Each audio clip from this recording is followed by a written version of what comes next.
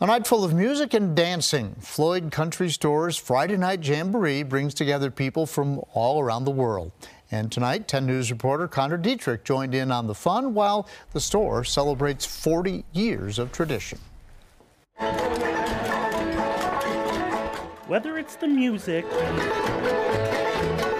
or the dancing, Floyd Country Store's Friday Night Jamboree is not only a tradition known locally, but across the state. The room kind of explodes with energy. Everyone just gets up, starts dancing.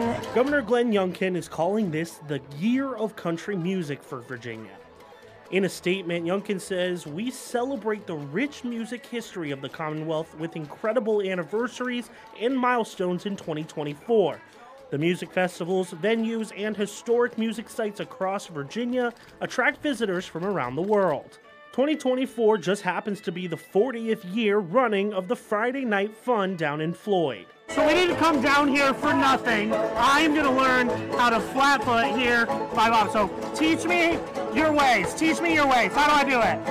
Let go.